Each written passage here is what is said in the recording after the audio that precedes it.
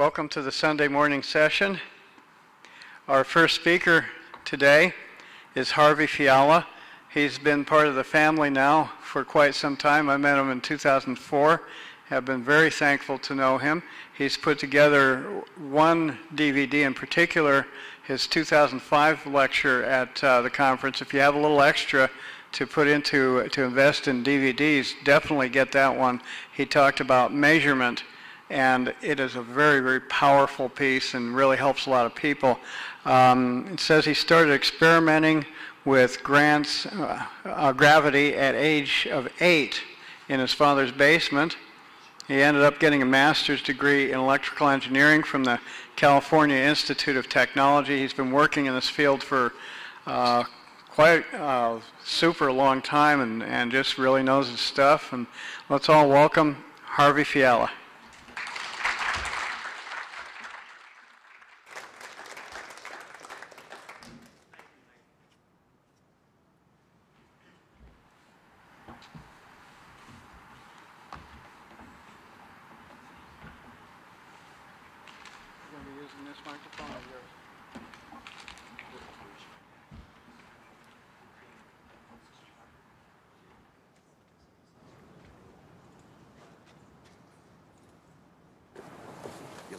I'm live. So it doesn't matter where I stand then. Okay.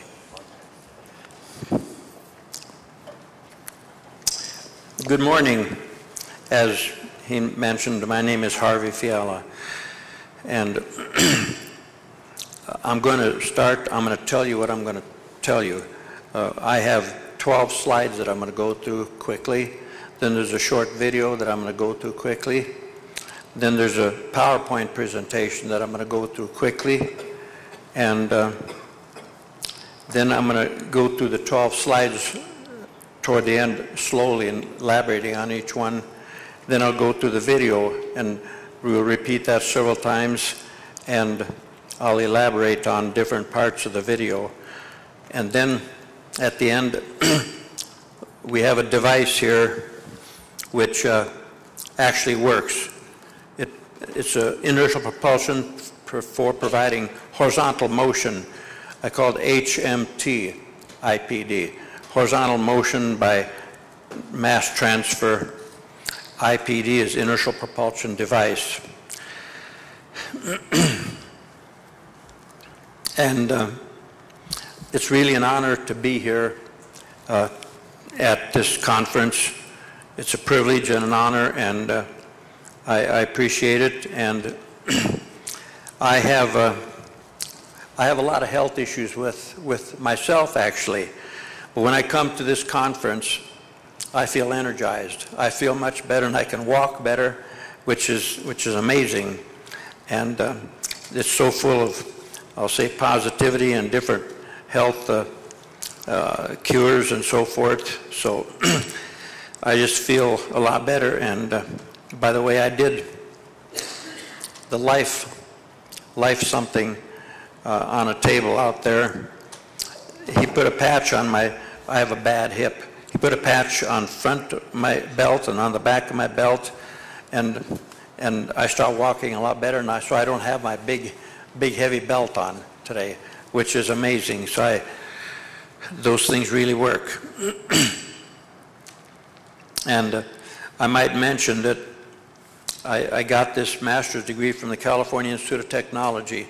So I had 6 years of college, and not once that I can recall did a book or a professor ever mention the name Tesla.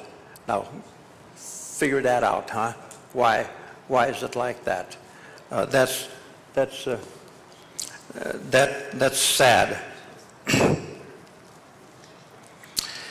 And there's something called the Gravity Research Foundation. They used to be in New Hampshire, New Boston, New Hampshire, something like that. And they have an annual contest. Right now it's $5,000 for first place, but their goal was to start out with a way to control gravity, an essay. And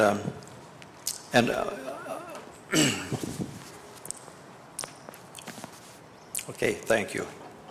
And it turns out that this device is the very, very first approach that controls gravity. Gravity is a downward force, and this converts to a sideways motion, which is not supposed to be possible according to all the physicists. And it's also supposed to be impossible to convert rotary motion to unidirectional linear motion. Well, this does that also. And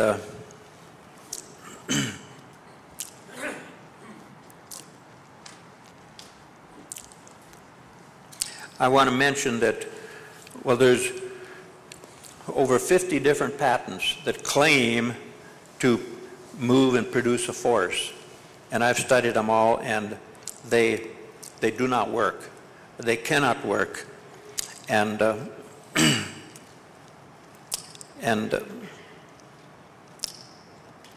first one that received any attention was the Dean drive.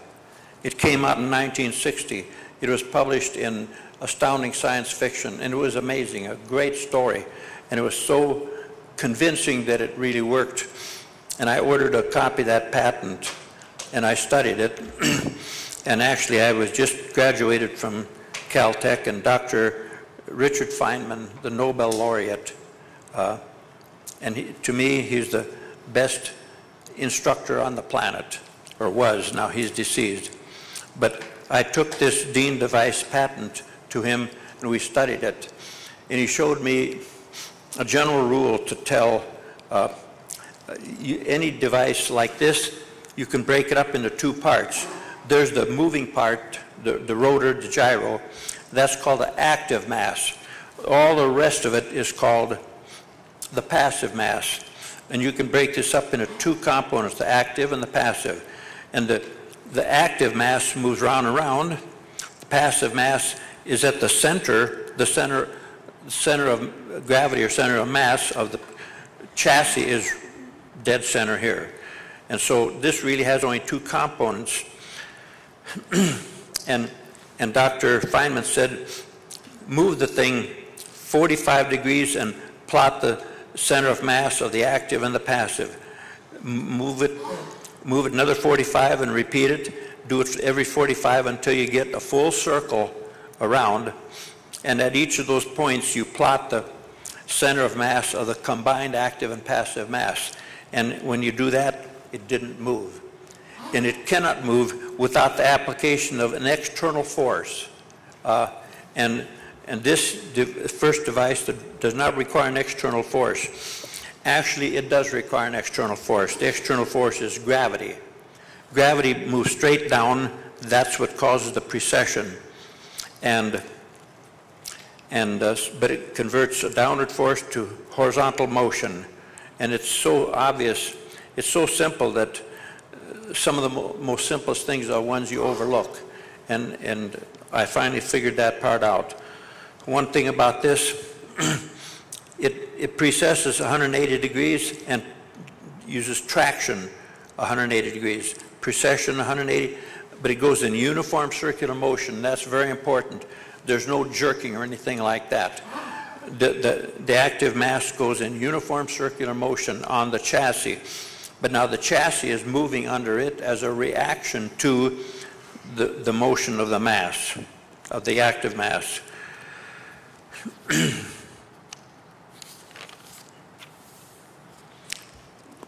A few months ago, Dr. Tom Vallone, he used to come to the INE meetings, and he publishes a lot of books, and he has he's headed the Institute of Research Institute, and he has a monthly newsletter, and he stated that finally inertial propulsion is here. And he pointed out that some satellites have inertial propulsion, and it's based on the Dean drive. And I looked at that and said, wow. Well, I worked, and it said that Boeing has had inertial propulsion for over 10 years, and the patent's expired, so anyone can build it now. And that was all wrong. That was reported to him by a journalist who the journalist thought he knew what he was doing, or either he altered the facts. But Boeing actually has, it's called electric propulsion, and it uses an ion engine. An ion, and it uses a xenon. Xenon has the highest specific impulse of any propellant so far. And, you know, like the space shuttle uses 1 million pounds of liquid oxygen, liquid hydrogen, and puts it together, and it uses propellant, something like 5,000 pounds per second. It spits it out. That lifts the space shuttle up. And that, to me, that's a brute force way of propelling something. It's like you have 7 astronauts sitting up there on top of a bomb. If something goes wrong, you all know the rest of the story. And so that's a brute force way. And inertial propulsion does not use a propellant. It uses energy. For example, you have to turn the rotor. So it uses energy, no propellant. And the energy, if you have a solar cell, it's not going to run out of sunlight, not in this solar system. If you're going from planet to planet or something, you still have sunlight. Unless you get out toward Pluto, then the sunlight is very dim. I want to mention that I have 2 patents. There's copies of them out on the table. The first patent,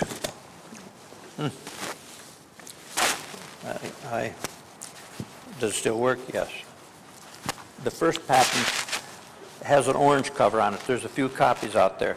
The second, and the orange copy is for horizontal motion. Yes. I'll take this. Unbutton it. Okay. Great, thank you.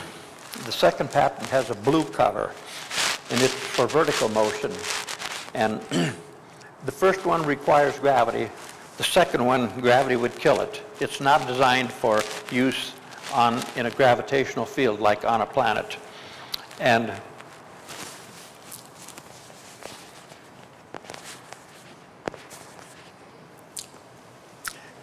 it's designed to work out in orbit where there's no gravitational field. Actually, there is a gravitational field out there, but it's canceled by the centrifugal force.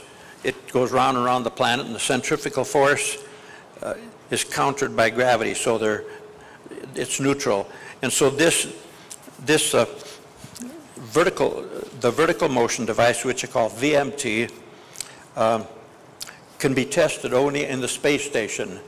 And so this could be one of the reasons, it could be the most important reason to keep the space station running, because they talked about, at first they talked about retiring it in 2015, and now they're going to go to 2020, and that's such a expensive and beautiful machine that imagine deorbiting that and burning it up over the ocean. That would be totally wrong. So, and here's an inertial propulsion device that needs to be tested. Actually, it needs to be built.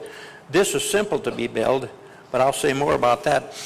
The vertical motion one, I'll just give you a glimpse of it. It can be complex, and it needs to be built by, spend $100,000 and build a precision one in a laboratory where they have machines, and they can build one to a tolerance of a 10,000th of an inch.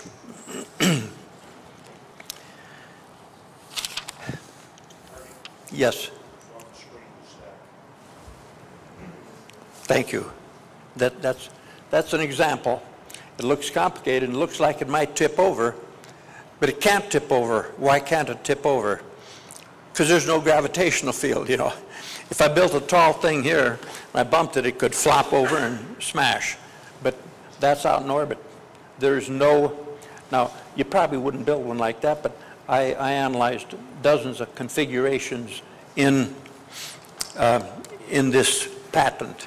And I'd encourage you that are interested in it, go pick up a copy of the blue or the orange or both, and thank you. And there's actually a tutorial in it. If you are seriously interested in studying the principles of inertial propulsion, there's a tutorial in it. You can become a student of it and learn it. Yeah, there's two examples, figure something or other and something else. My vision's a little blurry. Maybe the image is blurry also. I'm going to mention some applications. You know, I was so interested in gravity at the age of 8 that in my father's basement I started experimenting. You know, usually you build a wheel with weights on the spokes and you try to get it going around. Well, that cannot work, and of course as a 8-year-old I realized that, and I kept doing things. In fact, I became interested in measuring the speed of gravitational interaction. And in my first physics class in college, after the class was over, I walked up to the professor and I asked him, Professor, what would happen if you, way in outer space where there's no bodies around for a light year, put a ping pong ball out there, and then 186,000 miles away, that's how far light travels in 1 second, 186,000, create a planet instantly, like if you were God. How long is it going to take for the gravitational field from that newly created planet to reach out and grab a hold of that ping pong ball and start pulling it toward it? And you know what his answer was? He looked at me and said, "Are you crazy?" Okay, you think that discouraged me? Well, that just fired me up and made me think. Anyhow, he was a rather simple-minded professor. He was good at what he taught, but his mind couldn't go any further than what he was taught. And later on, I wrote an article called "Gravity, a New Means of Communication," and it was published in the North Dakota State Engineer when I was a junior at the North Dakota State University. and it was titled "Gravity, a New Means of Communication?" ? And the whole theory of that was, if gravity is instantaneous, it would be a very, very good thing for us to learn to use it so we could communicate from one planet to another. Keep talking. Is not too loud? No. Okay. Just reposition. Thank you. Actually, it's not loud enough. Okay, not loud enough. Okay. Just raise it up then. There we go. Turn face me for a moment.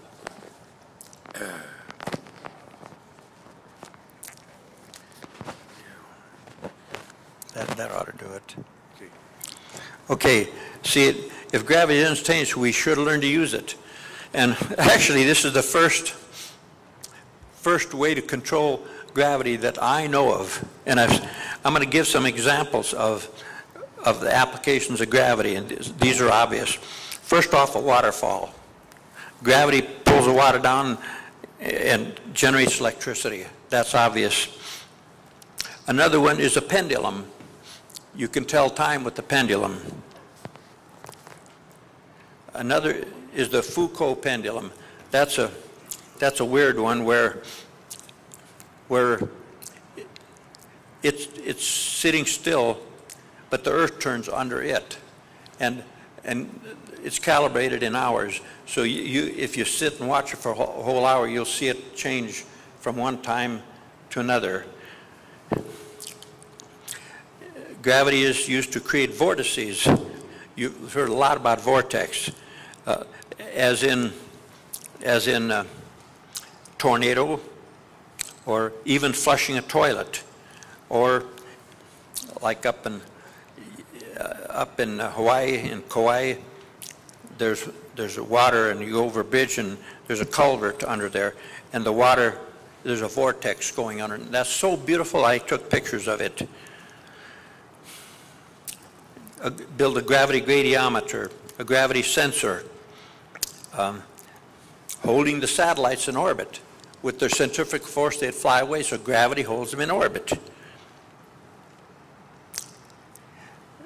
Another unique thing, Dr. Robert Millikan measured the charge on an electron.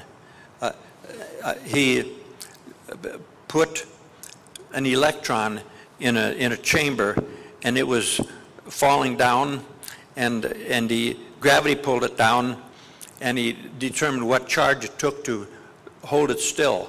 And so it measured the charge on an electron.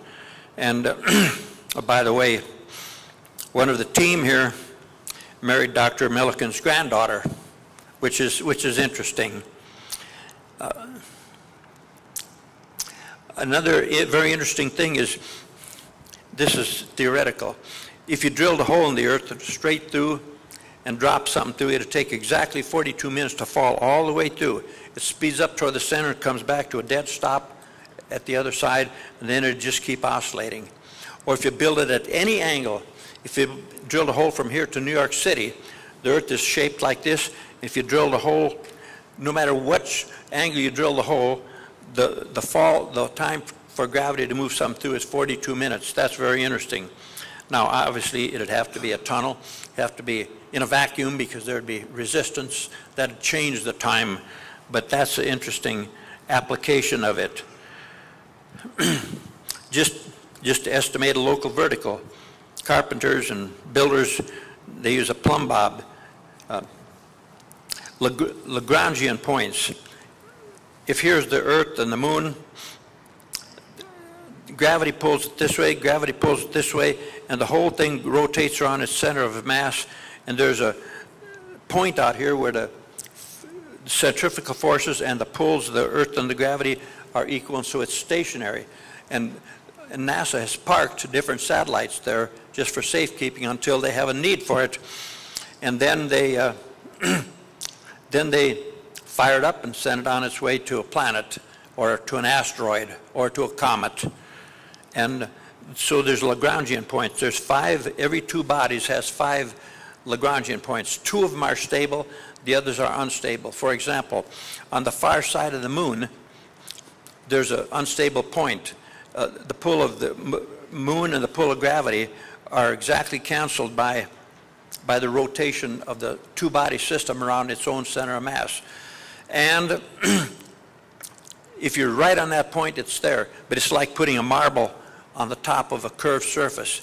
If you bump it, it rolls away. So it's an unstable point. There's 3 unstable points and 2 stable points. And those 2 stable points happen to be form a 60-degree angle with the 2 bodies, like an equilateral triangle, one on each side. So those are Lagrangian points.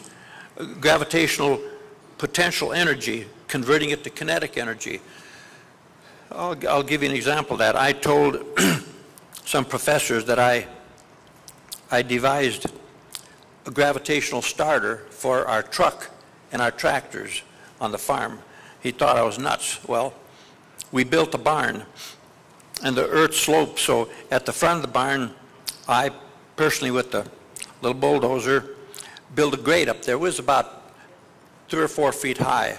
But if the battery in the truck was low and it'd go, couldn't start it, at the end of the day, before you shut it off, you back it up, put the brakes on, turn the switch off, and stop it.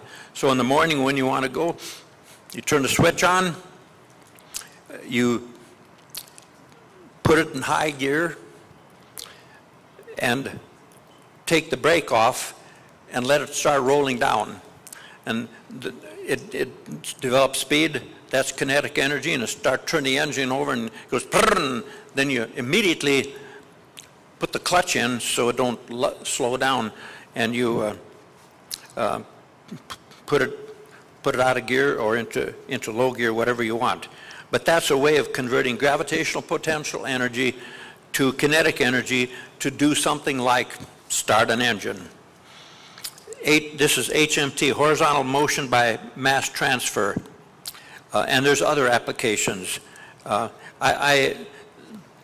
a waterfall, there's 1,000 different applications of where something falls and is used by gravity uses it. But I try to list unique ones, and obviously there's others that I've missed. I have 2 patents, I said, and very interesting thing. It took me 3.5 years to get this patent, and I had to fight the patent office like you can't imagine, because they will not grant a patent on something called inertial propulsion, because they know it's impossible. All the establishment physicists say that don't even bother reading it, because the guy's a crackpot, see? And so I had to change the name of this to a device that moves an object back and forth. That horizontal motion, and if it moves more in one way than the other, it provides motion. And so I had to call it device to move an object back and forth. And for my vertical motion one, I had to call it a device to move an object up and down. And then I got them to grant the patent. And that's sad. They were in that same position with regard to cold fusion. And Dr. Tom Vallone was a patent agent for the patent department, and he was for cold fusion big time. And they fired him because he wanted to give patents on cold fusion. They fired him. And so he didn't have a job for 3 or 4 years. I mean, he didn't seek one, but so he came to all the meetings of like this, which was the Institute for New Energy back in Salt Lake City. And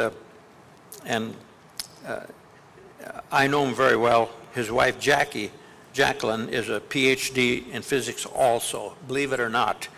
And so actually he filed a lawsuit, and so he got a settlement and he got back pay. Now he's back there working in the patent department, and so I have a friend in the patent department, but I could not. It would have been a conflict of interest for him to help me on my patent, so I had to exercise caution there. It's one of their tactics. My VMT patent was 3/4 of the way through, and suddenly I got a letter saying they disallowed all claims based on one word, and I don't have it memorized, but it was something to the effect that what I have here is the best thing I can find, the best way to do it, and it was obvious that I had studied all the other ones, but that one sentence didn't explicitly state that, and so they disallowed the whole thing. And I had to write a letter saying that, look, what do you think all these other references are for? And so they changed their position and allowed it. And another time, there's a lot of artwork in here. They disallowed it, saying all the artwork is too shoddy, too sloppy. And it was identical, except for 4 different figures. It was identical to the ones in the earlier patent, which they had already granted. And so they had a position that was ridiculous. I had to fight all that, and finally I got this second patent. I'm just telling you, it's when you're trying to break new ground, the establishment is against you. Now, I want to mention that I stand on the shoulders of 2, a giant and a lesser giant. Alex Jones, about 1880 or thereabouts, got a device that moved like this, a single stroke one, a single cycle one, and you'd have to reset it, and he demonstrated this to Dr. Eric Lathwaite, and Dr. Eric Lathwaite was amazed by it. He was working on stuff like maglev, you know, building speedy trains and things like that, and he was amazed by it, and he actually studied it, gave a guest lecture for the Royal Institute of London, and they thought he never said it, they thought he was trying to defy the laws of physics with some magic stunt or something, see, so that they blacklisted him, and they did not publish. That's the only one. Every year there's one. They didn't publish it, and that is so wrong, but it's an example of the establishment physicists, not only in the United States, but in Great Britain and wherever. And now, I used to correspond with Alex Jones. Then he passed away. Then I continued to correspond with his daughter. And his daughter told me that Eric Lathwaite stole Alex Jones's ideas. Alex Jones, I have a copy of his first patent. It was in German, and I translated it into English. I had German in my first year of college. Then he had a second patent, and he died before that was published. But his daughter gave me copies of his working papers on it, and so I have that.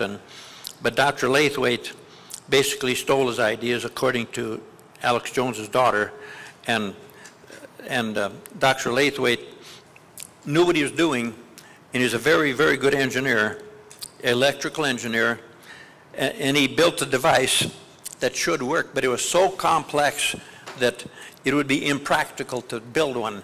It could be built, but no big company in their right mind would try to manufacture it for production, because it's a Rube Goldberg type thing. Now you see this here, you might say it has only one moving part, and so you could say, how simple can it be? Well, that's true, and that's not true. Dr. Lathwaite wrote an article called Jabberwock, or something like that, and apparently that's something in Alice in Wonderland. It's a dragon or monster. If you touch it, it bites you. Well, and he says, beware of the Jabberwock. And what he meant is that when you're playing with gyros, unexpected things will happen. And so if you try to change any parameter on this thing, it'll bite you. And so it was so hard. It reminds me of suppose you had a combination that had 10 numbers, this and that and that and that, 10 numbers.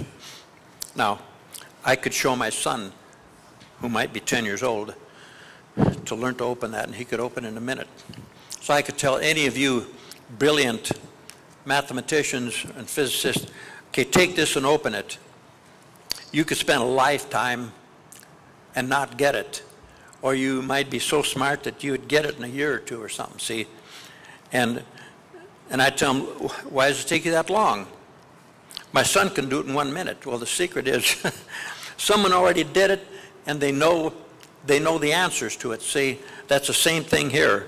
And I've gone through all the growing pains on that, and it's comparable to a combination that uses 10 different numbers.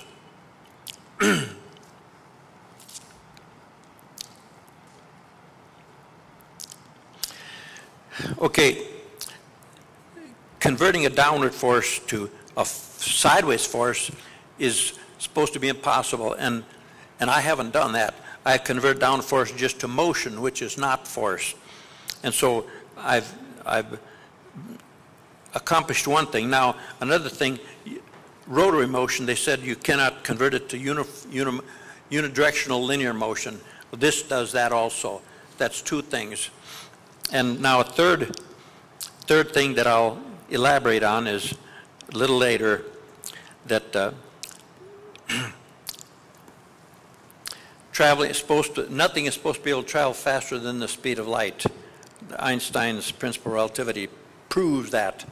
But, okay, it says, if you say nothing can travel faster than the speed of light, I am changing that to, I'm adding two words. The two words are be perceived. Nothing can be perceived to travel faster than the speed of light.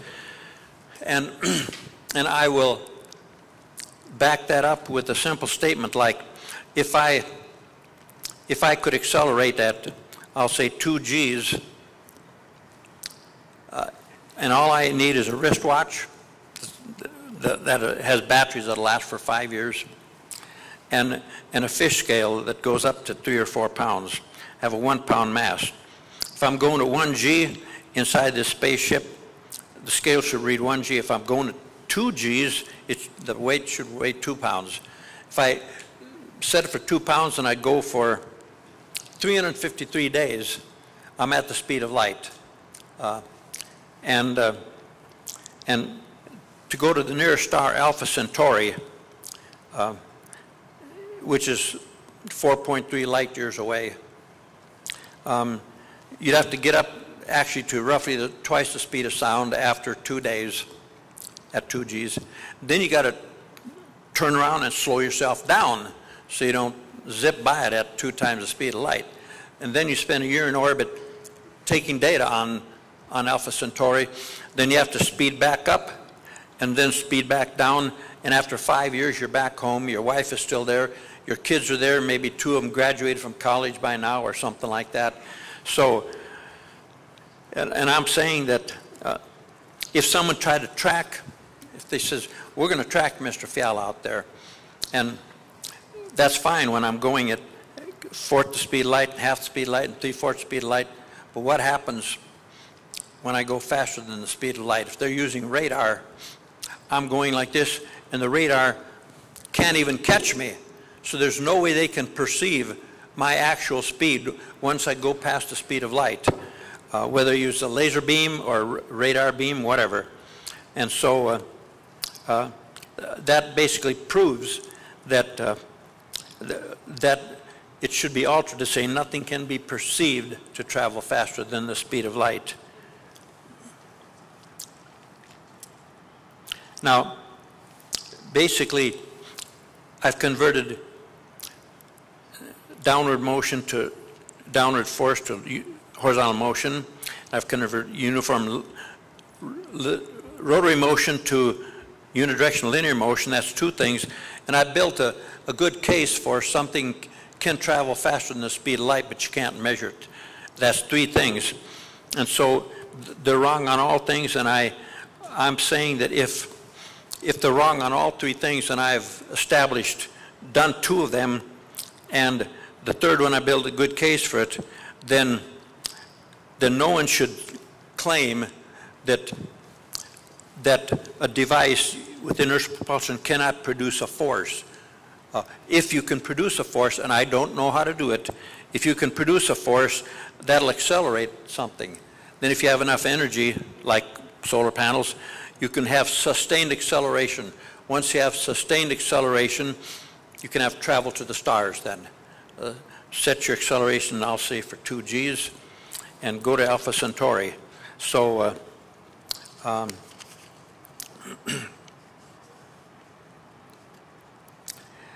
now another thing,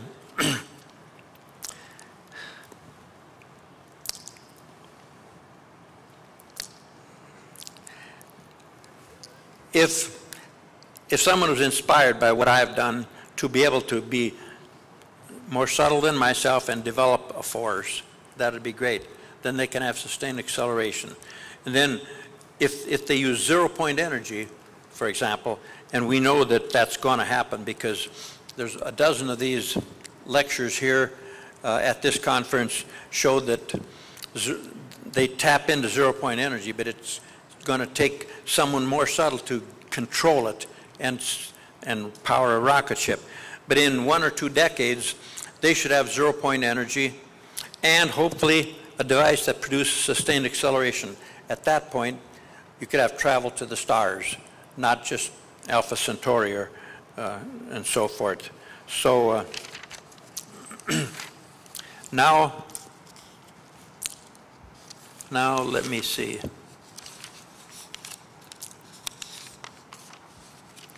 Okay, we're gonna go through some slides now. Let's see.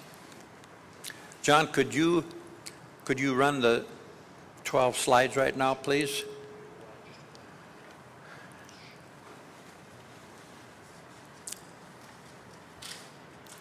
Okay, that's a picture of different pictures of this.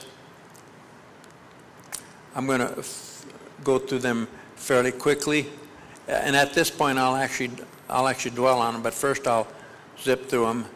just to show you. Now, I want to do it over once more, John. Can you start that? John, start the slides over once more.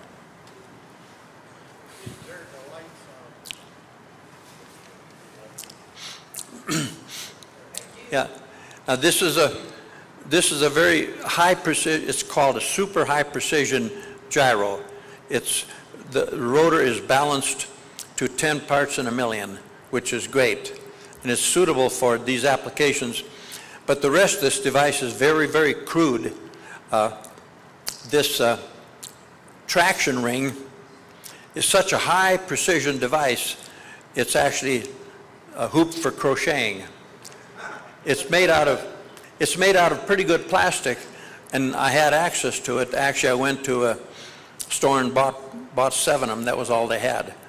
And this here is just a brass bar, and this is a 3/16 aluminum tubing, and these are simple wheels.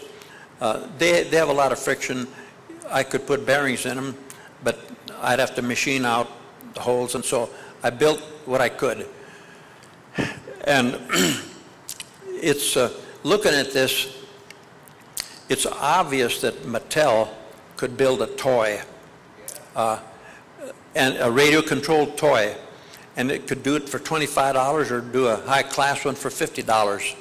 And so after this is over, I plan to go to Boeing, NASA, DARPA, and Mattel.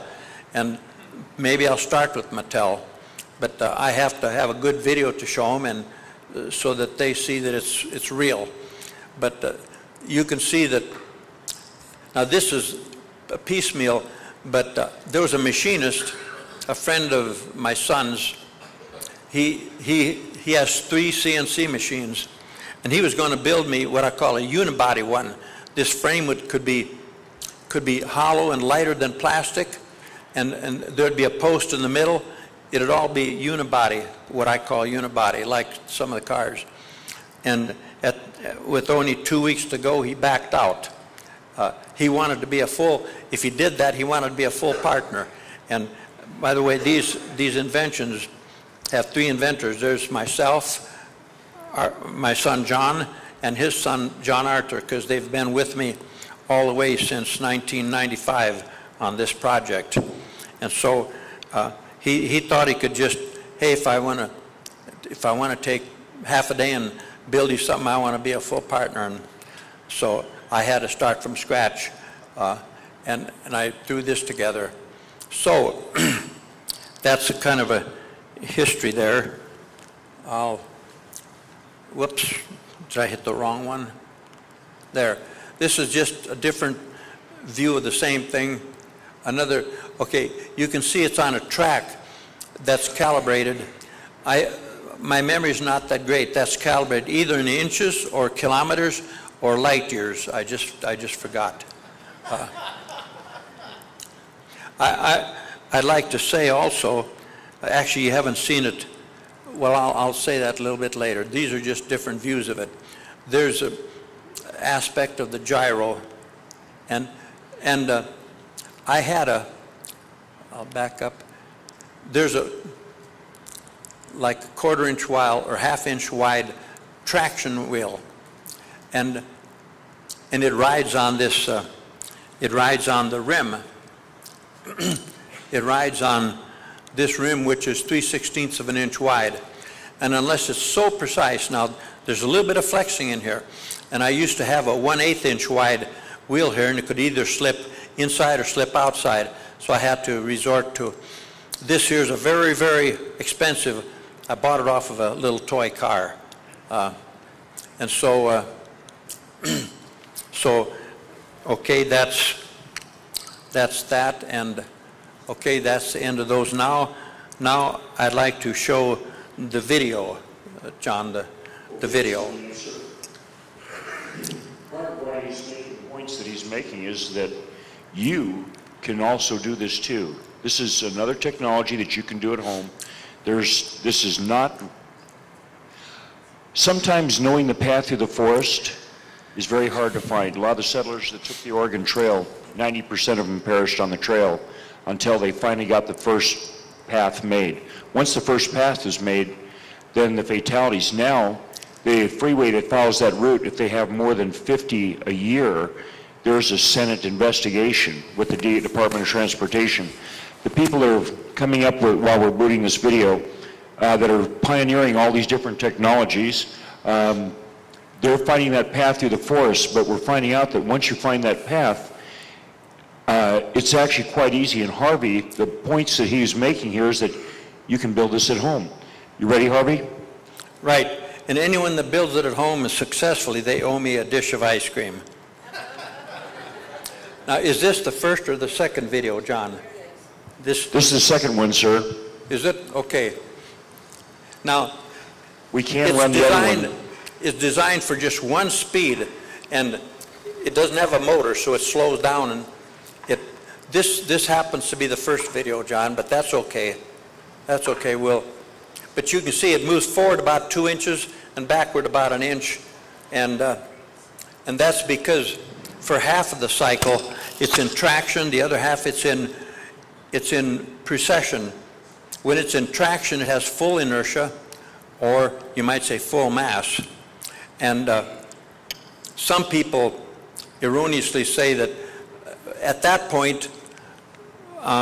Sir, my mistake. That was the first video. This is the second one. Okay, yeah. Here's the precession, traction, precession, traction, precession, traction. Now this thing actually isn't working very good, but when it gets down to the right speed, then it starts moving. You can see that. And okay, this half is traction, no, precession. That half is traction. This is traction, precession, traction, precession. And during traction, it has full inertia, also called full mass.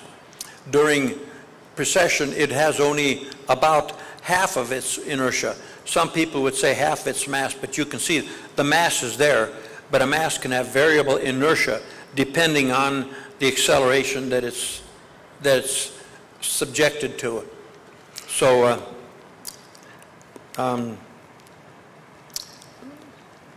okay, let's see.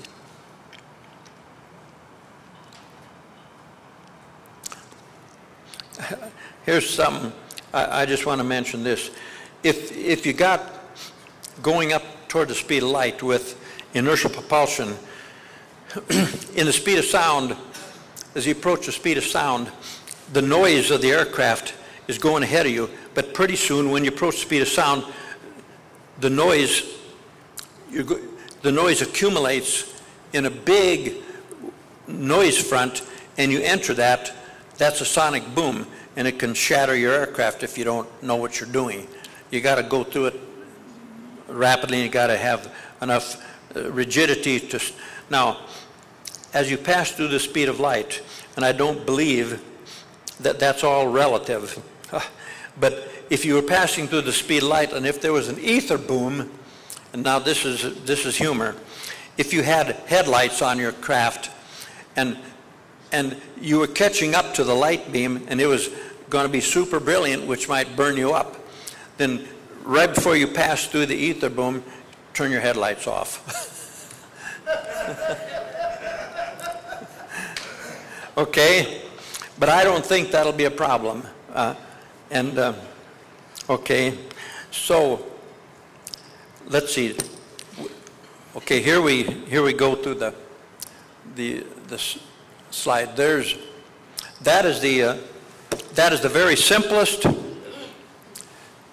Here it's in traction, and there, since it's in precession, it doesn't actually need anything there.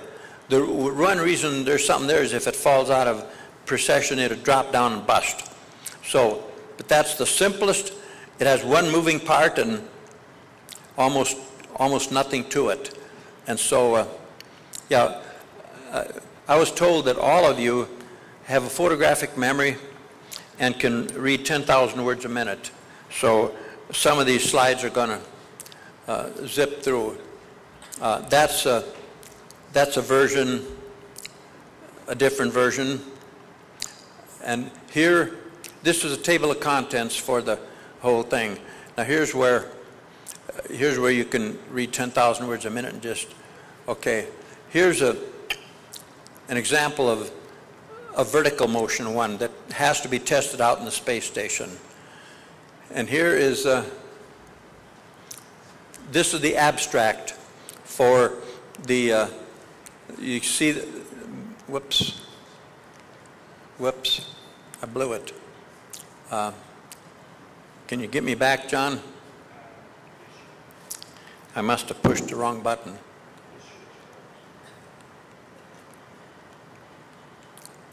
Okay, the abstract. You can see it says, no wonder I had the wrong device. To move an object up and down, it should say, well, actually, I modified it. I put inertial propulsion device to move an object up and down. This is the abstract. And the abstract says that there's two devices. One uses gravity, and the other cannot use gravity. It depends on inertia, which is tied to the ether. And the establishment physicists and everyone now believe that the inertia of anything, see if I bump into something, I have to push it. It feels heavy. And its inertia, every atom in it is tied to every other atom in the universe instantaneously. It's called quantum entanglement. And so my body, every atom in my body is tied to every other atom in you and in the whole universe. And that gives us inertia. If I push you and you're on roller skates, you'll keep moving because you have inertia. And so I'm just saying that quantum entanglement, that's a new thing. And back in 1957, when I was in college, I wrote this article, Gravity, a New Means of Communication, question mark. Okay, and if it was instantaneous, I'm going to republish that article. It was about 14 pages. And I'm going to give it a subtitle called Quantum Entanglement, or Communication by Quantum Entanglement. About 10 years ago, I thought about getting a patent on a device to communicate to the planets instantaneously using quantum entanglement.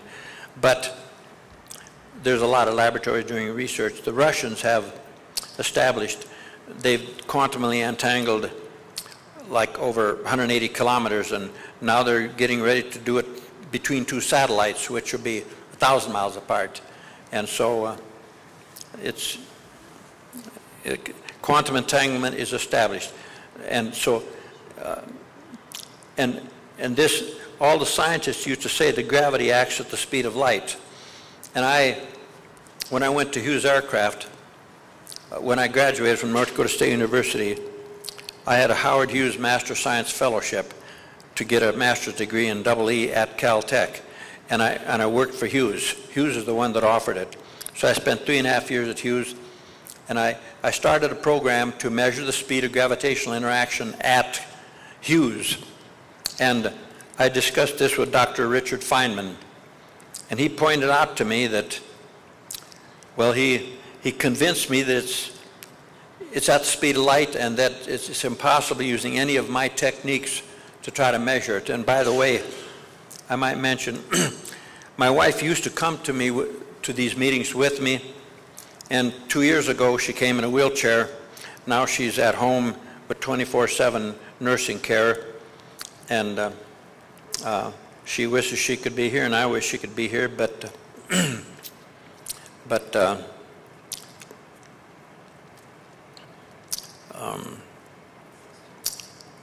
I forget what I was going to say.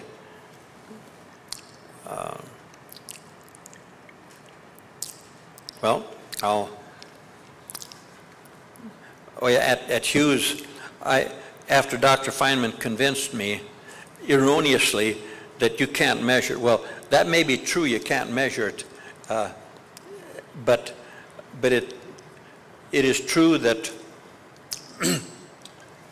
We've got about 15 minutes. fine.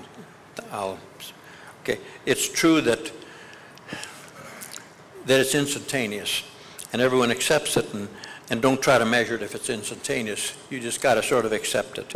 So I stopped that program after about a year at Hughes, which it is noteworthy that Hughes Aircraft would sponsor a program to measure the speed of gravitational interaction, even though my old professor told me I was crazy.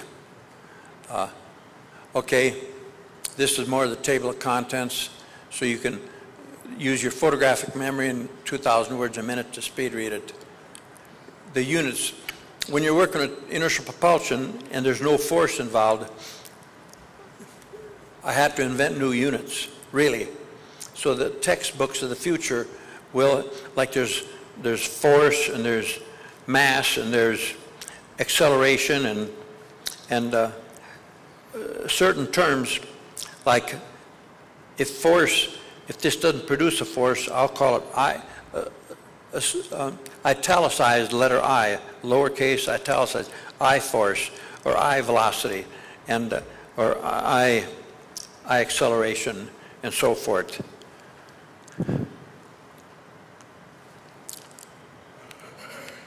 Units, definition of a gyro. I want to say that a gyro is a more I use the term rotor. A gyro is a more complicated device. And here, those little things, those little chips are solid-state gyros. Believe it or not, they're solid-state gyros. The technology has advanced so much. There's another, these are different versions of that. For the traction ring, it used a V-groove like a V-belt on a engine. And this here has a lower deck and an upper deck which is inverted so that it reduces the height. And these wheels here ensure that both rotors are turning at the same speed. This another version. This is another version, and this is another version. Now, it turns out that I'll try to back up. Okay, if you take a rotor and cut the diameter down, and if you cut the diameter half and double the width so that the mass stays the same, if you keep that going, cut it down and widen, cut it down and widen it, pretty soon you end up with, I call it a rolling pin rotor. And that has special properties that the velocity that can achieve is the square of the velocity of the other version. And so, but this is all to be implemented and tested in laboratories. Here's another, different versions. Time is short, so I'm going to just zip through them. This shows the different. This is a solid disk rotor, and this is a hollow disk rotor, or thin disk rotor. This is the very first kludge that I built. It went plus or minus. It went 60 degrees and came back. It would traction 60 degrees and precess in the air back. It hit a down ramp and it actually worked. My first video is of that. I did that in 2005 or 2006. Here's some waveforms for the different. Here you need your photographic memory, and these are different waveforms. Hopefully they'll show you that I knew what I was doing. Now we start in the VMT ones. And there's different versions of it. I'll back up one step, I think. Okay. This is a particular version. I called it the Fiala vertical drive, FVSD or something. But it has significant characteristics. Here's one using rolling pin rotors. And here's another version of it. In fact, in a version like this, in a version like that, since the base here is not needed, that's just to help orient the viewer. That doesn't need to be there because it's used in outer space in orbit. And it uses, instead of gravity, it uses a forcing torque. So there's a motor and it torques these discs one way and those discs the other way. And so that the chassis, if you're torquing it, the chassis will start to turn in the opposite direction. So this has the property that the torques are balanced. And so in any device, the torques have to be balanced. Here, there's two different units. One is going in one direction, the other is going the other, so the torques are balanced. They don't have to be on top of each other. They can be anywhere on the same plane. Dr. Eric Lathwaite pointed that out. Same thing here.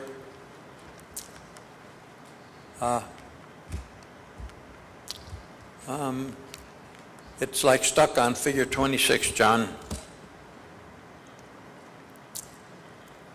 There's 27, 28. And there's the waveforms for here, how it slowly advances. More waveforms.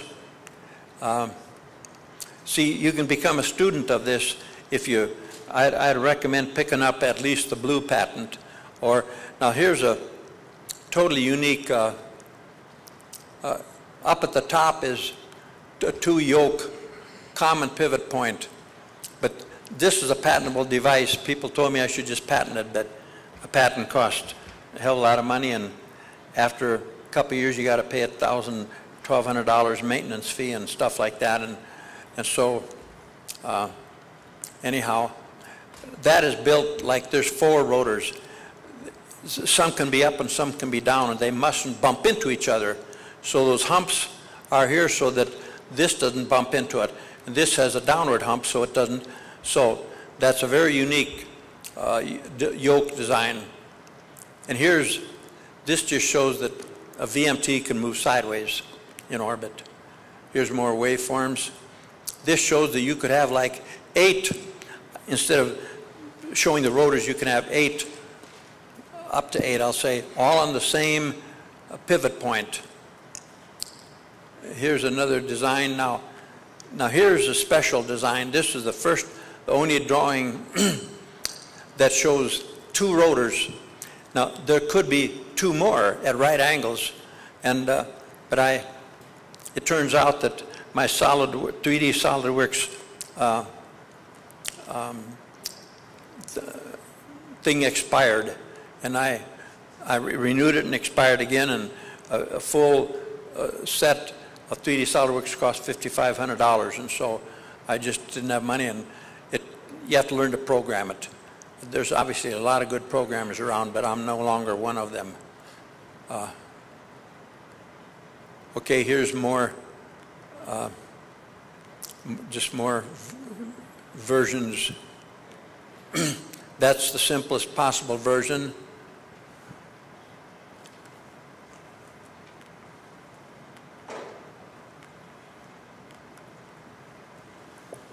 I want to make sure. Okay. There's a cone-shaped rotor. It turns out that a hollow, like a thin rim rotor, is far better than a solid disc rotor. And if you had a cone-shaped one, guess what? You can make a flying saucer out of it. Now at this point, I'll back up a teeny bit. Notice that this device comes to a dead stop in each cycle. And this is designed only to go like 3 feet per minute or something like that. But and I don't know how to design it to go 5,000 miles an hour, but you see the UFOs that they claim go 5,000 miles an hour, turn a square corner, or do anything. Well, these devices, they can,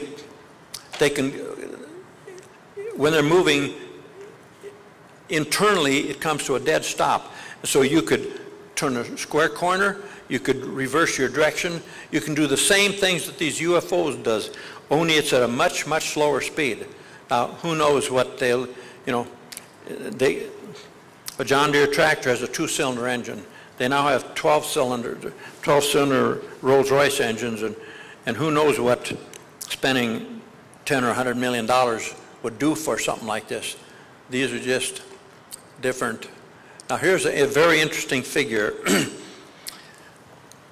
This plots the mass as a function of the speed. At the speed of light, Einstein says that the mass turns infinite. But what happens when you pass the speed of light? The mass drops way down, and if you're going, pretty soon the mass approaches zero. And so if you could be smart enough to get up to this speed and cross over to this point somehow without having to go to an infinite mass. I don't believe this infinite mass thing, but I plotted it just like Einstein's equation. But I don't think they've examined that the mass turns way down as the speed increases. And that's a good thing. Now here's another figure. If I can get it. I'm trying, John, I'm trying to get the next figure. Whoops. Okay, here's another figure. This shows, can you go to the next figure? It was there for a second. Maybe I'll try it. There. Okay, I want to dwell on this one. This shows that the kinetic energy goes up like this, and as you approach the speed of light, the kinetic energy drops off, but has an asymptote here, then it's asymptotic at infinity, well, it's very interesting, the kinetic energy, and that's the end of that slide show, and I think that concludes my presentation. Now I'll show you the device. Yes.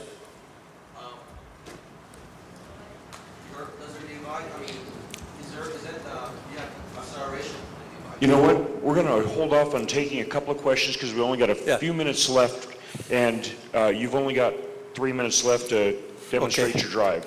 Okay. So we're going to hold off for just a moment, okay? I want to show you how one actually works. Now, this here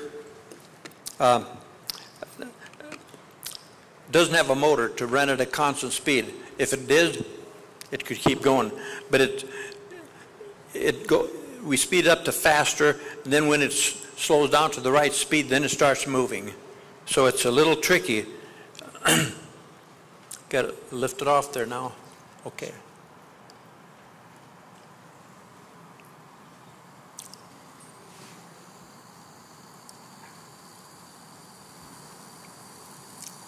That should be good enough. That was me. I didn't touch the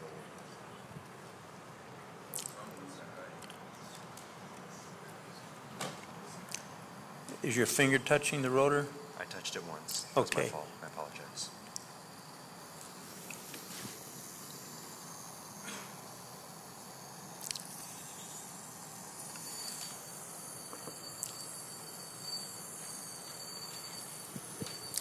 It's a very humble device compared to a lot of other things, but you can see it moves forward maybe 3 inches and back 2 inches or something. But and you can see that there's a point of a dead stop. Now, if it had a second rotor, when one is trying to back up a little, the first one would be, so it'd never stop. And if you had 4 of them, good idea. Yeah, good idea. So if you had 4 of them, it'd go just like that. I'll say it'd go 10 feet a minute or something like that. And so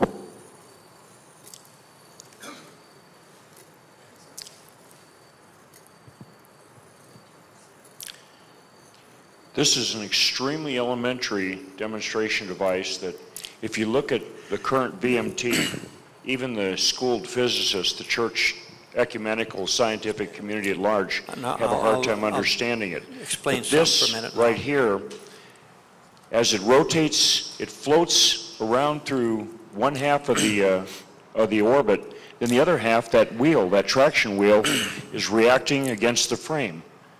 Now, I want to mention that this rotor is so heavy that it's supposed to precess here like that, I'm exaggerating, and then traction. Then it's supposed to precess, and actually I gave it a little lift here, so like a 3/16 of an inch, so that it helped trigger the precession.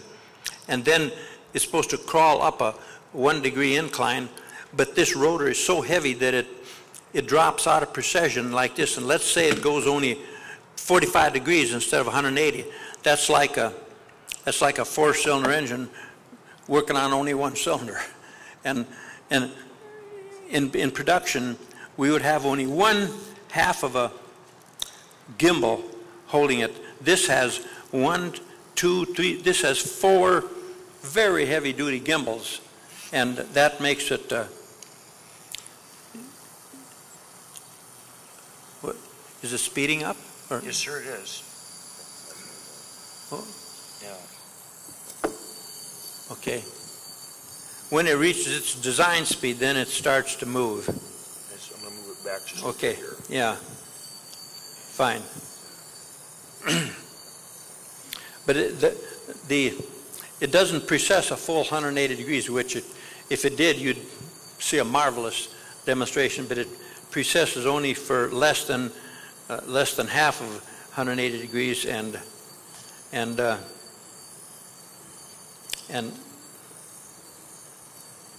At first, it wasn't moving because the rotor's actually floating off the traction ring. It's not actually touching it. It's just sitting there oscillating, and that's why it oscillates back and forth.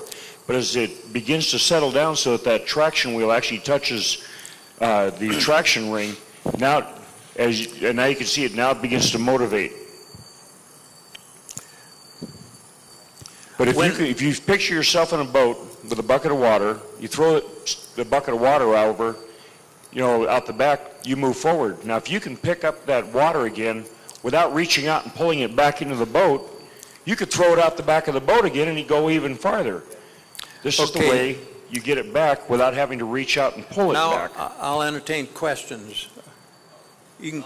Yeah, we got time for 1 or 2 questions at the question mic.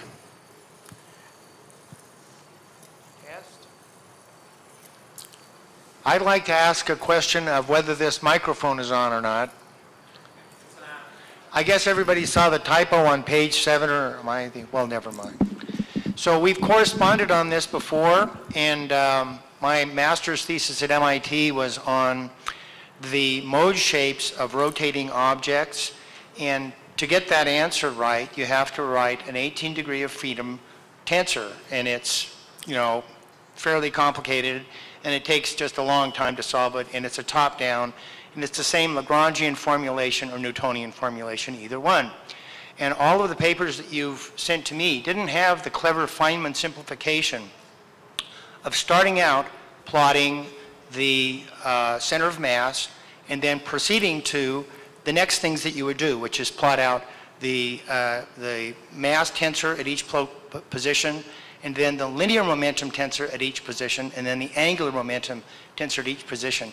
And one of the virtues of that formulation is that it points the way that when you do the full tensor formulation, the first thing that happens is you get to cancel out most of them, which is the happy part of the math, but knowing them in advance is a real simplification.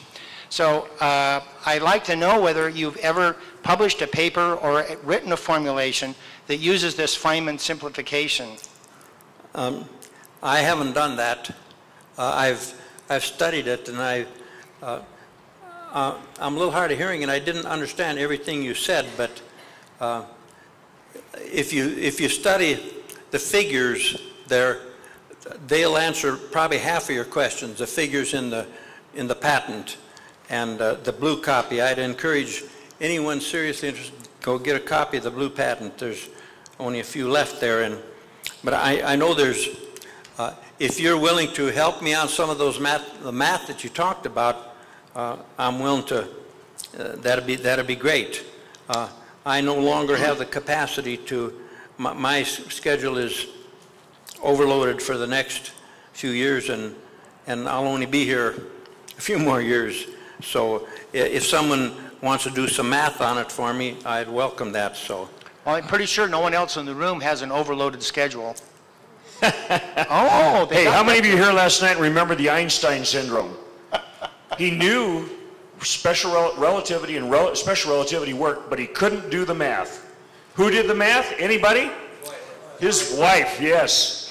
And remember that everything that Fred Astaire did, Ginger Rogers did also, backward on high heels.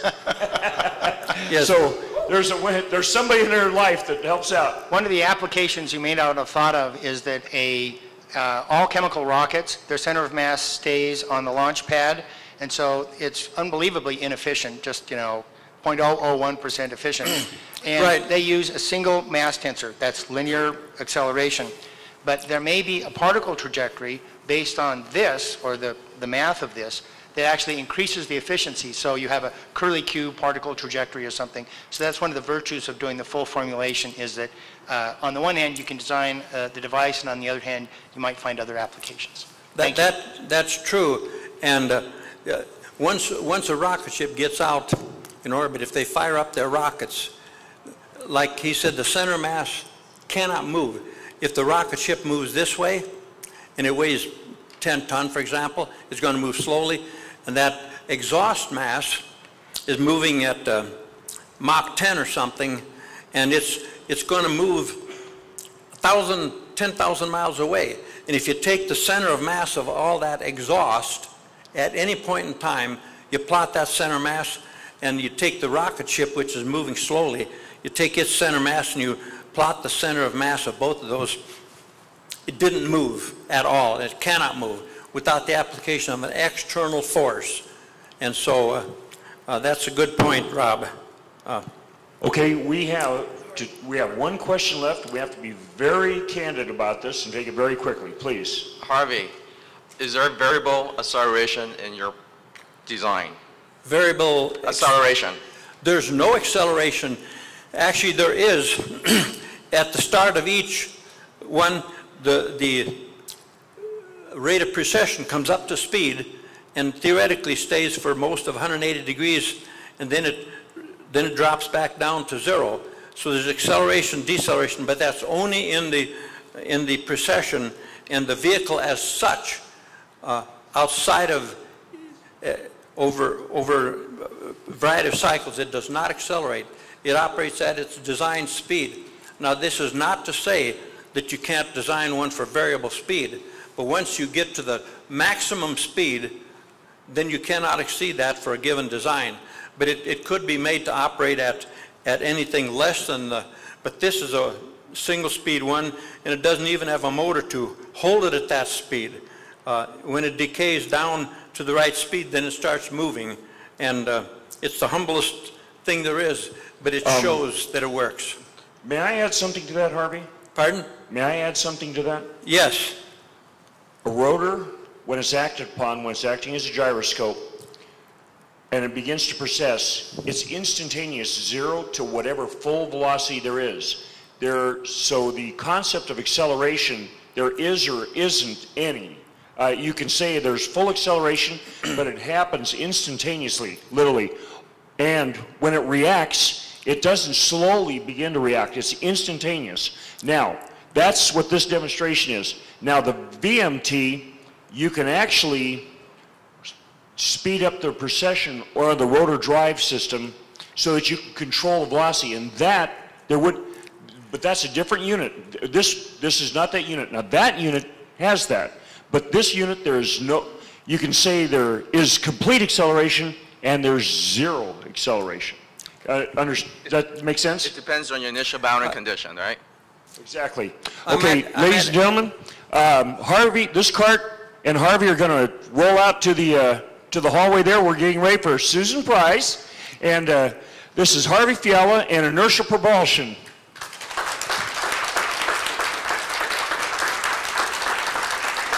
Okay. Okay, we'll see you all.